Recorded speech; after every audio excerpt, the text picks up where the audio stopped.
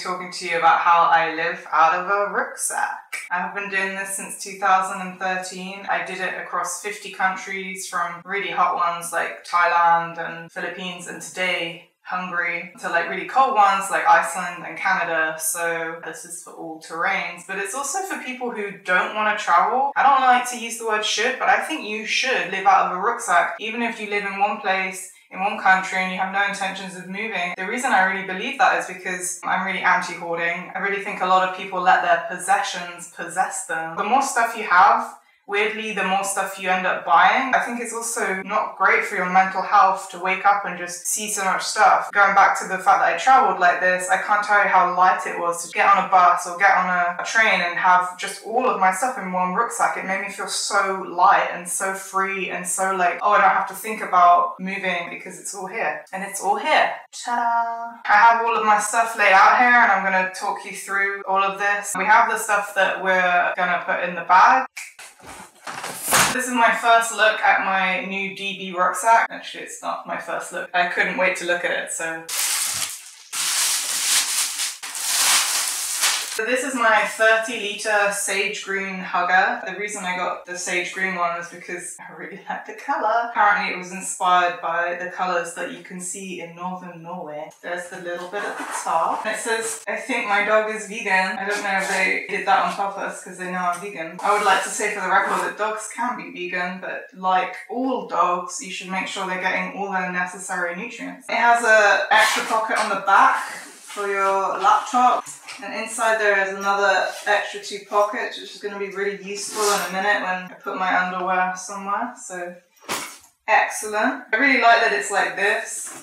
I used to have a rucksack where it would open up like this way around, and that's really irritating because all your stuff is on the bottom. Now it's called the hugger. Does it feel like a hug? We're going to find out right now. It actually does feel like a hug. I wish you could feel it. It's got some kind of love inside that. This is the one I'm going to be using. I also got the 50-litre deep sea blue from my Hungarian boyfriend Tomas, who carries a lot more stuff than me because I sometimes give him stuff to carry. It's also like Samwise Gamgee. He likes to travel carrying some really useful equipment for the kitchen, which I'm eternally grateful for. When I first started traveling, this is the size of rucksack I used to have. As far as I remember from their website, the great thing about DB is you can actually hook the rucksacks onto each other like this. The metal things hook onto these things on the front. You can carry them together, which I think is a really cool feature. One of the things I will say is when I first opened the box, I was kind of disappointed that they came in plastic. However, it's only one piece of plastic, and this box was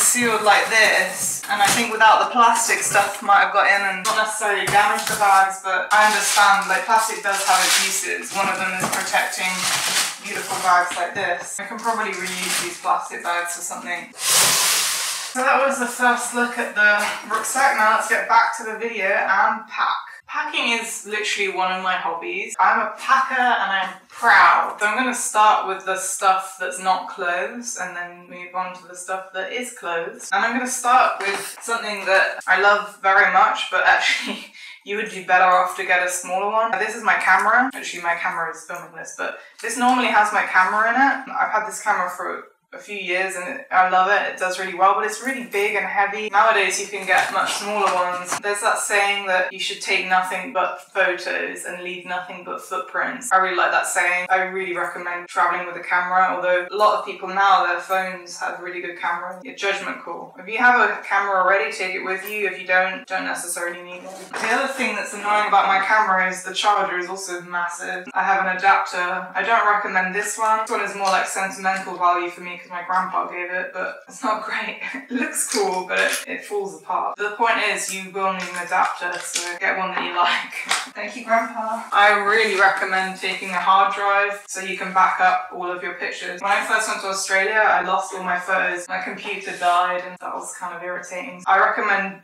using like a cloud or some other place that you can upload them to, and a hard drive, because then you've got it in 2 different places. Your phone, here I have my charger for my phone. This is a really good thing, by the way. It has all the different countries' plugs. Apart from France, I think. I really recommend you get one of these. They're really good. I normally put the stuff that's like loose, I try and put it in other bags. It's really annoying to look for something and it's loose. Here is a bag that's going to go into the bag, and this will of course double up as a day bag. Something that's important at the moment obviously is the masks, so they go right in there. This is a moon cup. I recommend this for everyone. If you're a menstruator, obviously you're going to menstruate into it. You know, you don't have to worry about finding tampons or pads abroad. If you're not a menstruator, I recommend you carry one around and give them to people. You could even do it like you offend someone with a sexist comment, you apologize with a moon cup. Another really important thing that I recommend you take is a fan. Even if you're just going to cold countries, you might get like really hot on the bus or the train. Next up we have headphones, very important. Obviously the little ones are like lighter and they take up less space. These ones are kind of good as just like noise cancelling. On that note, we also have sunglasses, courtesy of Top Fox, the trademark sunglasses. One of the things I regretted the most when I first started traveling was the amount of books. I took like 6 books with me to Australia. And since then I've evolved and I've got one of these things where you can read books from. So I really recommend you get these secondhand instead of supporting companies that are bad like Amazon. A wallet? This is mine. I have a second wallet as well. This one is really good because it's small, it can fit in my pocket, it can fit in the pocket of my camera bag. This one is really good if I'm going out with friends. It actually fits my phone in it. This is a vegan company, by the way, called Gunas. They were the first vegan handbag company in New York. I'm giving you tips on how to rob me. If I'm only going out with money in my wallet, I take this. Dance the night away. You may have noticed that women's clothes tend not to come with pockets. I always thought the reason was because women could then also buy handbags. They would have more things to buy. The initial reason the women didn't have pockets was because the witches used to have spells in their pockets. So one way to prove a woman wasn't a witch was that she didn't have pockets with spells in. Go and get your clothes fitted with pockets. You can support a small business and you can fuck the patriarchy at the same time. Or wear male clothes. I don't carry any makeup. Obviously I used to carry a lot of makeup. The only thing I carry now is one of these little essential balms. They're really good if you have chapped lips. It makes stuff feel numb. It's also nice on if you've got muscles that hurt. So this is more like medicine. Obvious one is a passport. It's in a little bag. I don't go to airports anymore, but when I used to walk through airports and you're always like getting out your passport. A lot of people that I've come across on my travels carry playing cards so that they can play games with their new friends. I carry tarot cards so I can predict my new friend's future. Also for myself, I just like reading my own tarot and being like, what should I do now? It's really creepy how it works. I'm a woman of science, don't get me wrong. I just really enjoy it and I find that it's really creepy. Like literally the other day I asked it, should I drink alcohol today? And it was just like, no. I have a tiny little box of jewelry. Most of these jewels were gifted to me by companies or were given to me by my friends and family. This is like a tiny little keepsake box. Sometimes I buy little trinkets when I'm abroad, but mostly I don't. This is one of those secret packs that you wear underneath your clothes. I bought it before I went to New York and I wore it, and then I was at the bar and I had to like get my money out from underneath my clothes. I felt like such a nerd and it was really embarrassing, and I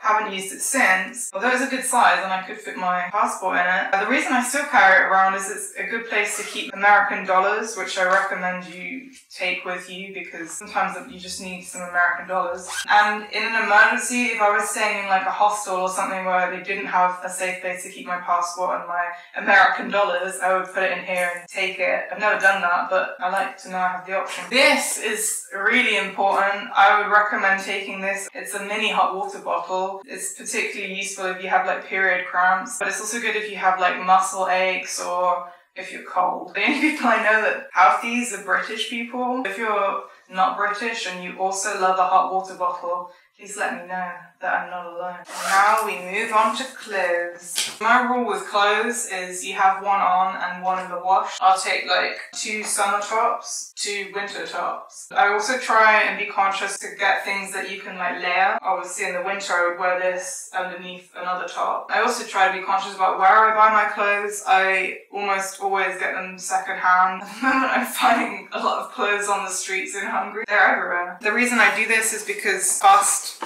fashion is really bad for everyone involved. I also have this, which is really light. It's like a little shawl that you put over a vest like this. It takes up no space, but it adds some kind of colour. Some temples and that you go into, you have to cover your shoulders. This is really good for that. I also have one long sleeve shirt, which is really good for places where it's like considered immodest to show your shoulders, but it's also good if you're in places where mosquitoes are everywhere. The best things you can do against mosquitoes is not give them any skin. Long sleeve top for sure. Then we have bottoms. Then we have trousers. Again, I recommend layering. So I have this tiny pair of leggings. It folds up really nice and small. They're great for all weathers really. That I can wear just as leggings, but I can also wear underneath like thick winter trousers like this. Layering is really key. 2 winter trousers, one for wearing, one that's in the wash. Summer trousers, this skirt, which I love, it's really long. It's really like nice in the summer because there's a lot of breeze. Skirts are actually a really good thing to wear. You can wear them in the summer just as they are, or you can wear them in the winter with like a really thick pair of tights. I also have a pair of shorts, but I think they're in the wash. 2 jumpers, you know, my usual one on, one in the wash. This one is a lot thinner than this jumper, so this is more like a summer jumper and a winter jumper, and if it's really cold, I can wear them both. Fits in perfectly.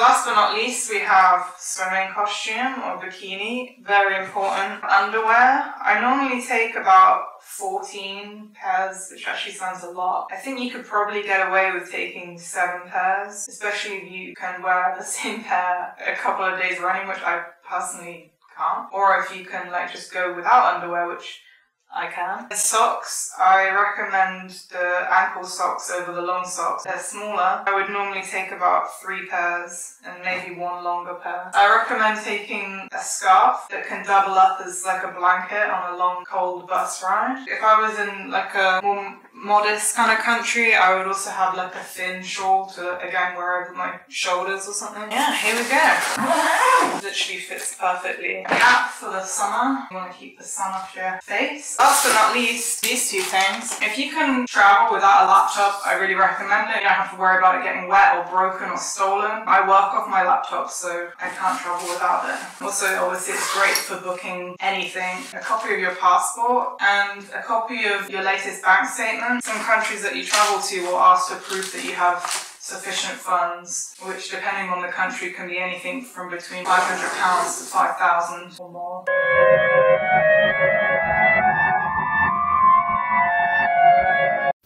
So there we have it. I am ready to go. I want to thank GB for helping us with this video. We're going to make a few more videos about them, so keep an eye out. And also all their links are below as per usual. And I want to thank you for watching it. Your watching these videos means a lot to me, so thank you very much.